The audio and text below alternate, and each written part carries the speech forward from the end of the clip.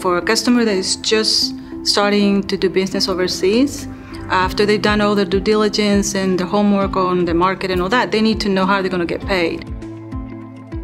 A good example of a product that has helped a client solve a problem or mitigate the risk of non-payment is a letter of credit. Basically what it is a negotiable instrument issued by the bank. For example, if I'm trying to sell you something, I don't trust you that you're going to pay me. Okay? So you don't trust me that I'm going to ship you the goods either. So what we do is we go to our bank and we ask a bank for a letter of credit. So basically we're substituting my risk for the bank. So the bank is stepping in and saying, we will guarantee you the payment if you comply with all of these terms and conditions. So that's what it is.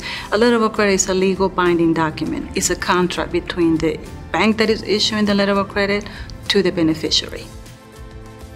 So we're not like bigger banks processing multiple transactions, thousands of transactions. So there's just one in, one out, one in.